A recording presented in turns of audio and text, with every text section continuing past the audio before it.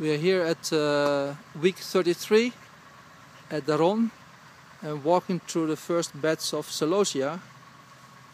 We are planning to increase the production from 300 plants a week up to 600, and I slowly walk over to our production manager here, Mr. Yi, who will introduce us to two of the best varieties we have so far, called Twister and Intenz.